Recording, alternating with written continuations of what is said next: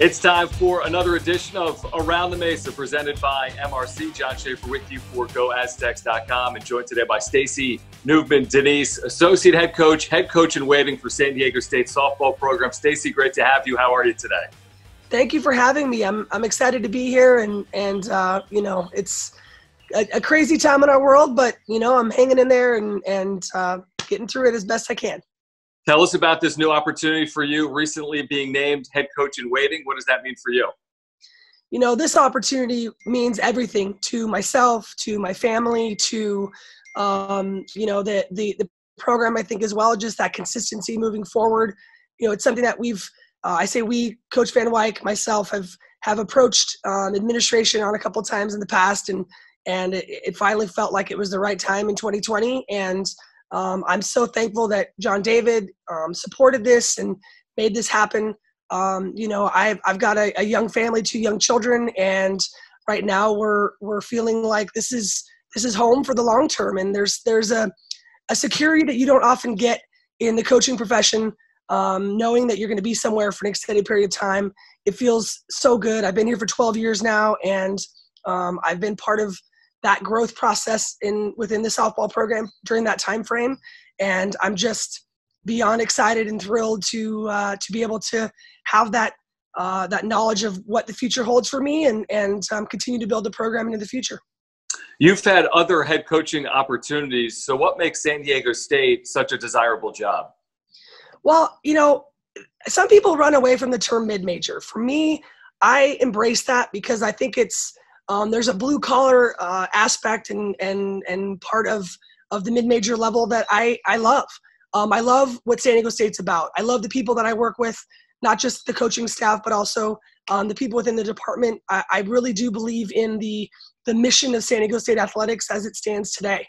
And I'm excited about so many huge things that are happening. When you talk about Mission Valley, talk about the success of our major sports in football and men's basketball and women's basketball. It's a great time to be an Aztec. And when you combine the personal and the professional opportunities for me and my family, it's a no-brainer, and something I'm really excited to be a part of for the future. What type of experience has it been for you, learning for well over a decade now under the mentorship of Kathy Van Wyk? Well, Kathy has been around the block, right? She's been coaching for 30 plus years. She's a tremendous leader. She's a tremendous administrator. And I think in the coaching world, that administration aspect is probably the hardest part. A lot of coaches and the young coaches, they love the game that they coach, but it's the administrating a program. It's leading a program. It's making hard decisions. I feel like I've gotten tremendous experience, and I've been under the tutelage of someone that does it as well as anyone, managing a program. And so I feel like she's done everything she could do to ready me for this moment. It's not quite there yet. I've got a couple more years until she's actually going to retire. But in the meantime, she's really laid the foundation for me and brought me in as much as she could in decision-making processes and such. So I just feel like I'm really ready to go, and it's really due to her and her mentorship through this whole process. What's the state of the program like right now, and what's the process of recruiting like when you're in the midst of this pandemic for the last 3 months? Well, I think for all of us, everyone in the coaching world is trying to figure it out. What does virtual recruiting look like? How do you convince a player to come to your school when they haven't even ever been on campus? We actually had this happen.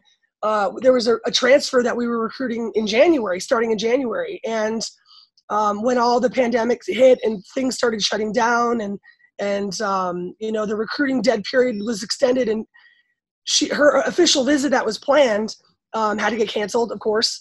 I really thought, oh, well, there's no way. How are we going to get a girl from Florida, born and raised in Florida, played at the University of Florida? There's no way she's going to come to San Diego State sight unseen.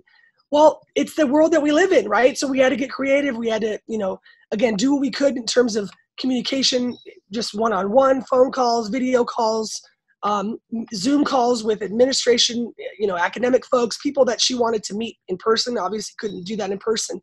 I think it's a learning process for all of us, and what is it going to look like moving forward? I don't know. I mean, I'd like to believe that we're going to get back on the recruiting trail here soon, physically. at least maybe late in the summer, if not in the fall. And it'll start to work its way back to normal. But, in softball, they're talking about, videoing and sending virtual links to softball tournaments to watch recruits. I think a lot's going to get lost in translation in terms of identifying talent in that way. That's going to be tough to do, I think, from a camera only. But, we're working it out, and I think we're going to be more creative and definitely technologically more advanced than we ever were previously. So there's some silver lining in all that as well, I think. Your program has been to the NCAA tournament, I believe, 11 times since 2001. What is the next step for San Diego State softball as you look to the future? Well, in the immediate future, we need to get back to the postseason. We've been on a couple-year hiatus, and that's something we were really excited about. 2020 season, we were looking good. We were starting to play really well as we headed into the conference season. Obviously, that got cut short. So I think first and foremost, it's us getting back to that postseason and just reinvigorating the program in that way. I think then beyond that, it's continuing to recruit heavily, both on the transfer portal and in the high school realm. We've had some great success the last couple of years with the transfers, high level, both academic and athletic type players that are serious game changers for us. So I think that's going to continue to be something we're going to push moving forward. And we just have to put it on the field. We can sit here and talk a great game about what our plans are and what our goals are, but we just competitively, we got to just get it done. And I think when you have a program that's got some momentum and some energy, and then you can start winning, that's the magic, combination, the two things together, and the sky's the limit. You had a storied softball career, obviously, as a player. What do you consider to be your greatest career accomplishment as a player? Man, I've had some pretty good ones, honestly. I was fortunate. I played in 3 Olympic Games, and I've said this before, that it was a once-in-a-lifetime opportunity to be an Olympian, and I got to do it 3 times. So I think just, being able to compete at the highest level, of course, winning gold medals and things like that, but I probably could not pick out a singular moment. There's been a lot of great ones, but I think now as I take those experiences, I move into, and I continue through my coaching career, it's that mentorship piece that I love. I'm a people person. I love being a teammate. I love being on a team, that camaraderie piece, that interaction, the communication. And now I get to do it, in a different role, obviously much different role as a coach.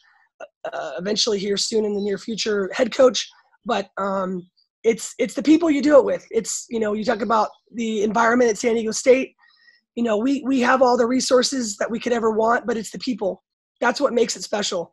And, I look back on my career and amazing human beings I played with, let alone, they were talented and they were phenomenal softball players, but they were amazing human beings. And, I think right now in the world that we're living in with all the, the insanity happening across the board, you lean back on the relationships and the people that you've gone through life with, and that's what matters most. So I look forward to, the future of the program and doing what I do in the job as a coach. And it's the people. That's always the number one takeaway. Well, Stacey, congratulations on the upcoming opportunity, and thank you so much for joining us today. Thank you. Thanks for having me, guys.